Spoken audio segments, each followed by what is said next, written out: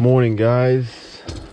Welcome to another video. It is maybe about 7 minutes past sunset here in Airdrie, Alberta. And with me today, I hope you guys can see this. I just want to, oh my gosh, like the sky right now looks amazing. I didn't really bring the right lens to capture this. I'll tell you exactly what I have here in a second. But I have the G9. Can you guys see that? Like, I'm gonna try to take a picture of this thing. And the lens that I have on the G9, it has an adapter, a Gobe, G-O-B-E adapter that fits this little Pentacon it's a 1.8 f-stop. I don't even know what the focal length on this thing is, to be honest with you. It says 1.8/50. I'm guessing a 50 millimeter. I don't know. My buddy, he got me that lens when I first got my G85, but I never bought the adapter till now. So it's manual focus, and I've played around with it a little bit in the house, but I've never taken it out. I'm hoping to get some tight shots, close-ups. Let's see what we got here. So it says current focal length setting 35 millimeter. Change settings, I'll say no. Oh my gosh. So we got a aperture ring here. It's on manual focus. I'm trying to get that in focus. Might take a little while. That's really cool. So here you can see for the aperture has 1.8 right here, and then the zoom right here. So it looks like, so 30, I don't know, guys, forgive me. I'm not really sure how to read this thing. I got to play around a little bit more with it. But you can just see here, like, the sky is absolutely gorgeous this morning. So we're at 1.8. Let's go to 5. No, we'll go to 8.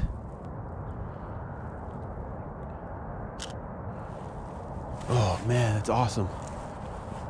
It's a neat looking little lens.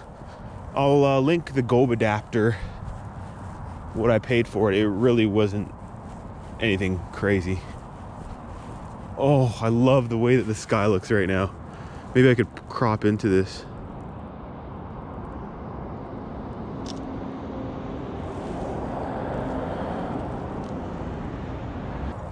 There's a tennis court over here.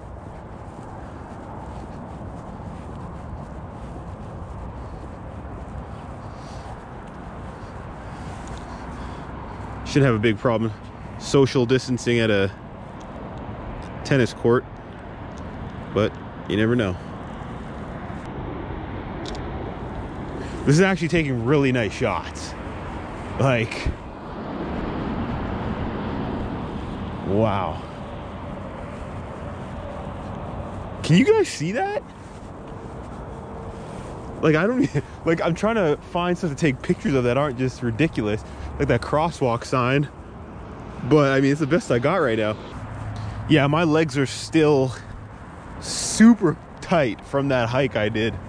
Like, I don't know, man. That was tough. It was beautiful, but it was absolutely tough. But you get some great shots there. Okay, so we're going 1.8.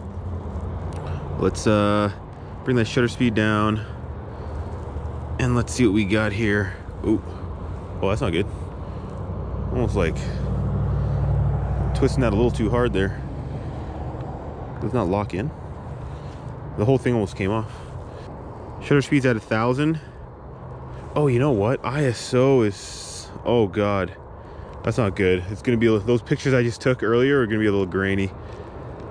Okay, here we go. We're at ISO is 200 now. Before it was at 3,200. Rookie mistake. That's pretty. Oh, that's nice with the headlights and the taillights. Let's go. Let's go deeper into the park. A little concerned about that. Note to self: don't ring this dial so hard, or the whole thing might come off. But we're still good. I'm not too familiar with this park. Right or left? Oh boy. Let's go right, just because the sky's over on this side. So this is a really old lens, as far as we know. If you guys know anything about this lens, please let me know in the comments. Get the zoom dialed in. Cool. Let's see if we can do this. A little damp, but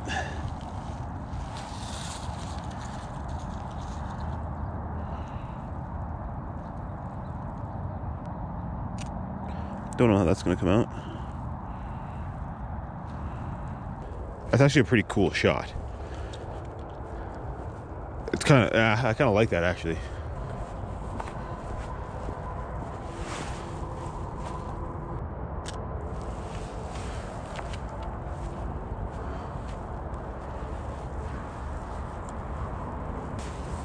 What do I want here?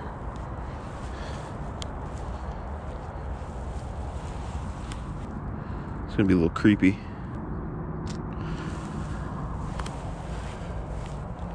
Oh, this guy looks even crazier. There we go. Nice. Ooh. Oh, the water's actually frozen.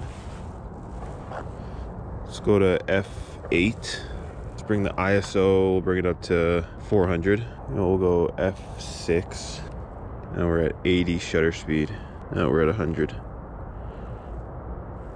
Don't really have a composition though.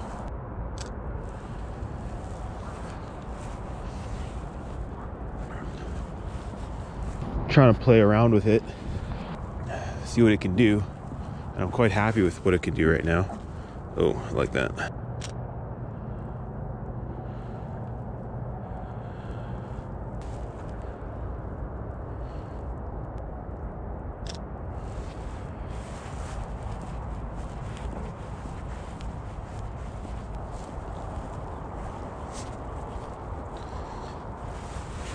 Go to 1.8, allow the most light in. We'll go 200. Hopefully that's better. I like that tree over there actually. That guy. That's a 60 shutter speed.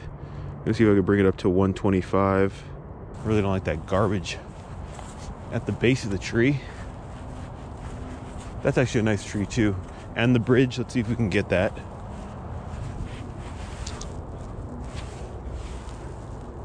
Or even just that. Part of the tree is kind of nice too. And we're at 4 f-stop. That might be okay.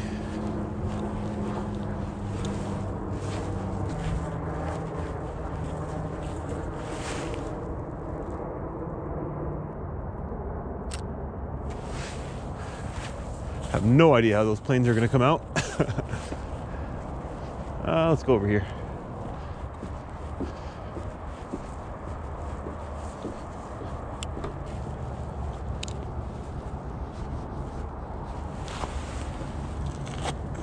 I like that. That's actually really cool. Now the question is, can we get focus?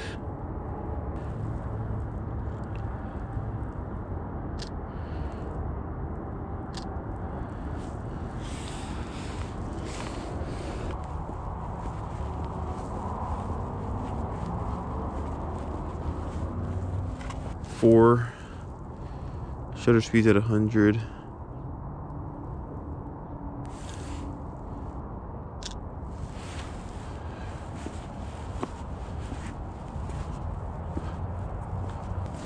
Ooh. Oh, nope, not gonna be able to capture what I want to capture. But I know I'll be able to make something work over here.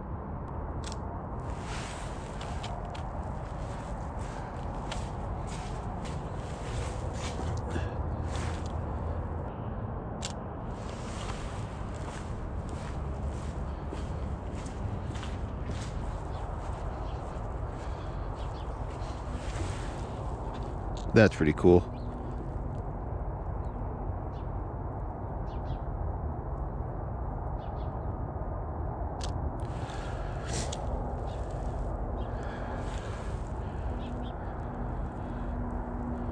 Might even use this for stock.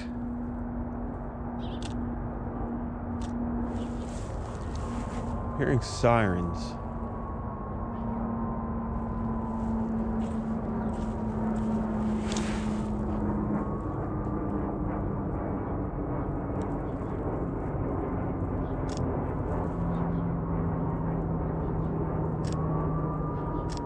This is the best luck I've ever had with planes. It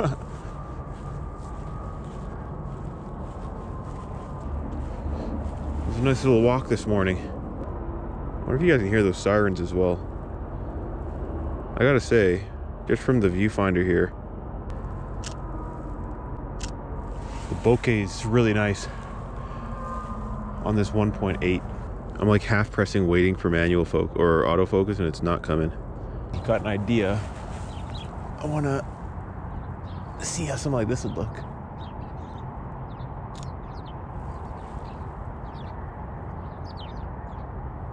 Just on my way back here, I found this pretty cool picture, and the light is causing like a strange reflection. I can't wait to pull this up on post.